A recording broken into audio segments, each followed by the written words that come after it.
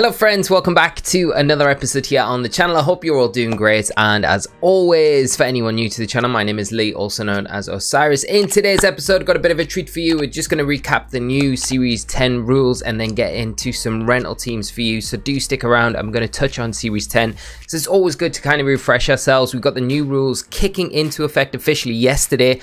As of recording this video, obviously it goes into effect on the 1st of August for anyone a little bit confused if you're watching this a little bit out of sync with when I'm uploading this. So Series 10, we can see the link down to Cerebi with all the information as always will be in the description if you want to check these out for yourself.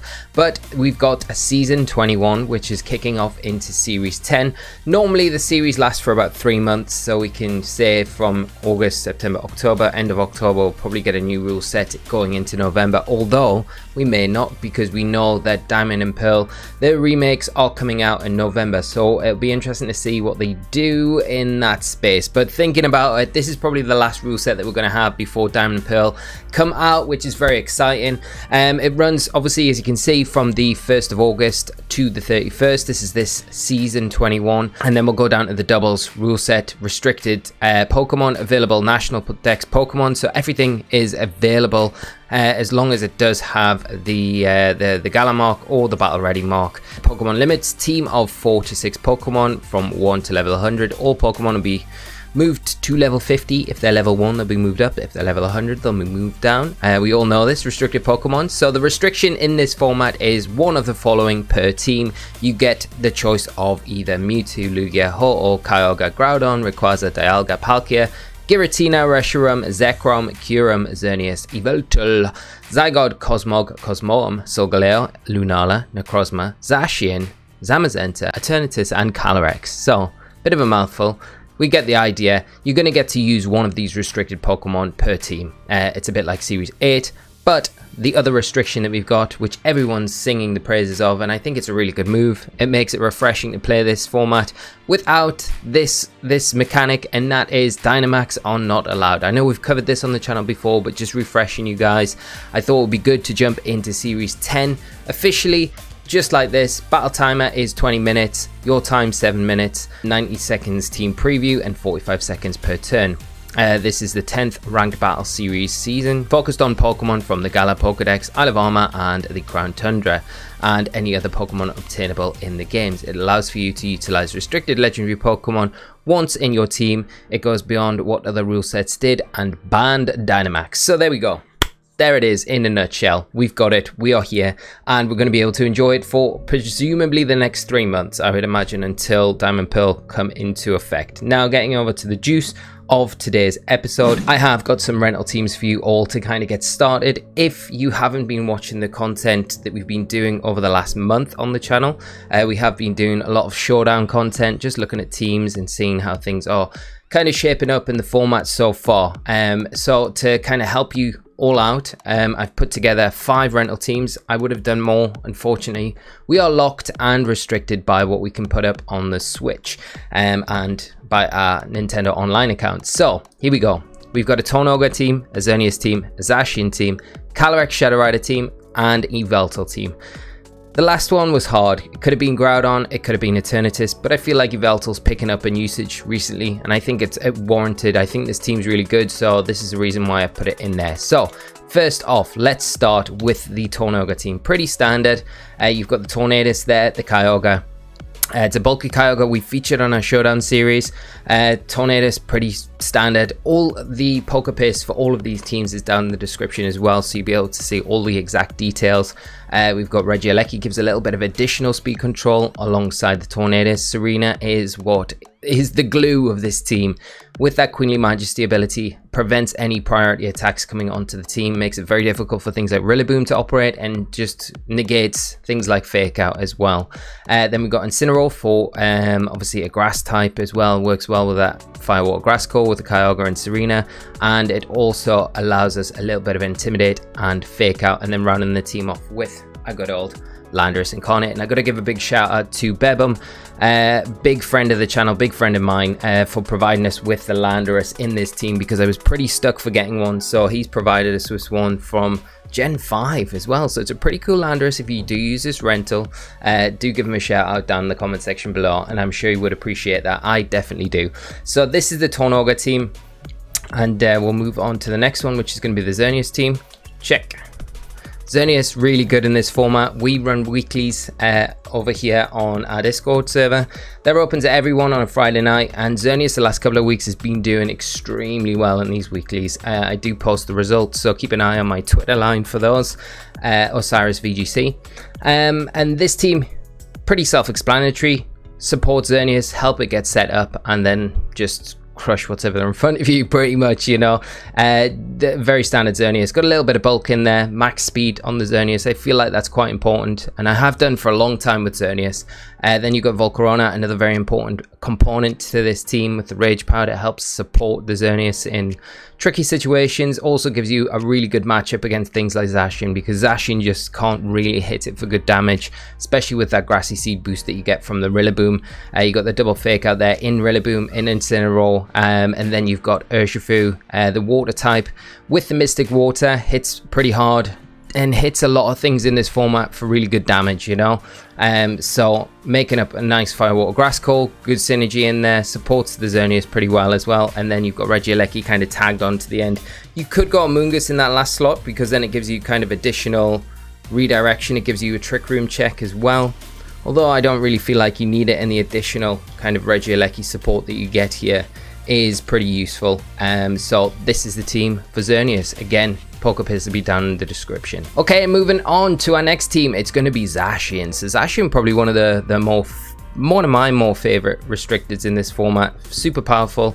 Got that Intrepid Sword ability, so whenever it enters the battlefield, gets an attack boost, which is just ridiculous. It kind of makes Intimidate even more important in this format. Got a pretty standard set on it with the substitute. You take advantage of that, so you negate Intimidate shuffling if you can get that substitute up. Obviously any further Intimidates coming onto the field, as long as the substitute's active, will not go through the substitute, and you'll not get those attack drops. So it makes life a lot easier for Zacian to kind of play around with. It's a bit more of a bulky Zacian in this team, as you see from the Pokepaste, getting down in the description below. But I feel like it performs very well, and that extra bulk is really nice. It just prolongs the longevity of Zacian, you know.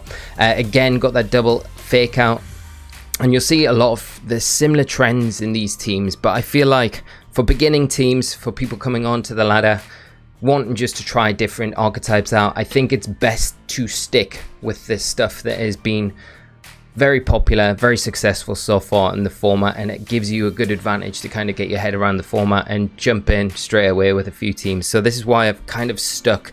Some of you may be thinking, oh, every team's got Incineroar and Rillaboom on, but you know, they're pretty big staples in the format at the minute, so they're there on each team because they do so well. They do lots of really important jobs, to better than any other Pokemon, so this is why they're there. Obviously we'll be delving into Series 10 as we go through the next few months, so we'll be changing up. It's just a starter. Okay, got the Regieleki in there, a nice Firewater Grass Court again with the Urshifu, very popular at the minute, and then the Landorus as well coming in there to give the team a little bit of additional support. So that's the Zacian team. Okay, next team up is the Shadow Rider Calyrex. Now, if you've been watching the channel, we had a best of 3 last week on the channel with Fevzi, and a big shout out to Fevzi obviously for that amazing finish in the recent Players Cup 4. Incredible to see. We had a great best of 3. We both actually ended up using Shadow Rider Calyrex in that best of 3. So this team took a little bit of inspiration from what I was originally using, and a lot of inspiration from what he was using, and what seems to be pretty much a very kind of common 6 that we're seeing at the minute with the Shadow Rider Calyrex. You've got a few issues obviously with things like Porygon 2, so you really have to prioritize those, but if you go back to that best of 3 and you see how Fevzi kind of deals with that issue, you can see how you kind of have to approach that matchup with only having ghost type attacks on the Shadow Rider Calyrex.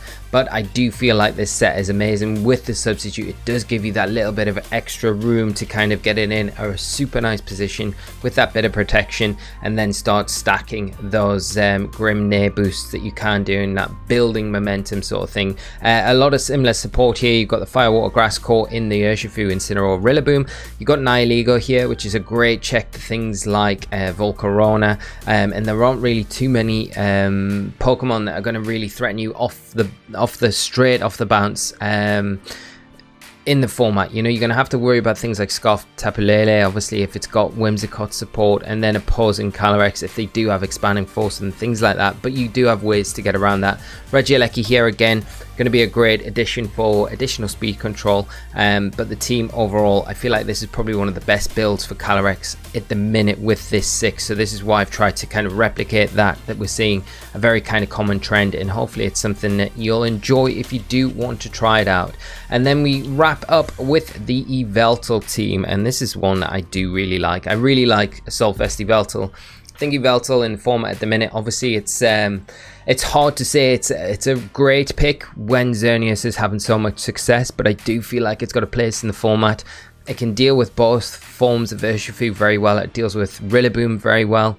Doesn't really care too much about Incineroar as well, and with that kind of 99 speed, base speed, it's very kind of good at dishing out a lot of damage. Got to watch out for things like Nihilego, of course, which is another very good check for it. And Nihilego, anti-meta Pokemon, can deal with Yveltal and Xerneas pretty well, so that is something you need to watch out for with Yveltal. But to kind of cover that, you've got the Scarfed Landorus with Intimidate, so we do have double Intimidate in this team. Helps out against the Zacian matchup a bunch, as well as a bunch of other things. And then a Trick Room mode as well with Stack Attacker, which definitely is probably one of the best things to have against Xerneas. And with the safety goggles, you can ignore Rage Powder as well, so you can get the Trick Room set up and always guarantee that Gyro Ball into the slot that you want it into. Got to watch out for Ally Switch, but I don't know how much Ally Switch has been going around in this format. Anyway, they are the teams. As I say, I do have the Pokepastes of all of the teams as well, so you can pull these up. They'll all be linked down in the description below, so all the details of the spreads and the movesets and all of the items. Like I say, I would have liked to have done more teams to provide for you all, but unfortunately we are locked in with these slots that we've got. So we'll have these up for a couple of weeks, and then we'll start cycling through some new teams, and we'll be featuring new teams on the channel over these next couple of weeks. So if there are Pokemon that you would like to see featured in our new series, do let me know down in the comment section below. We've had suggestions like Ho-Oh, which we will be doing. Groudon will definitely be coming to the floor, and there's some interesting Pokemon like Dustman and Necrozma as well that we haven't really touched on yet, and Reshiram and things like that we have had suggestions for. So we'll be slowly going through all of these different archetypes and featuring teams around them, but to get everyone started and just put these out here as a resource that people can use to help them just jump on the ladder, learn Series 10 if they want, if they haven't already kind of got involved with. I know the thing is, a lot of players are already really deep in the format, so some of these teams may not be that useful, but if they are, then job done. We're going to keep this quite short today, so hopefully you've enjoyed it, friends. Thanks for tuning in, and we'll be back very soon on the channel with some actual Series 10 content on the Switch, which is very exciting, so looking forward to that. Have a great rest of your day, and I'll catch you all for another episode very soon. So until then, take care and bye bye.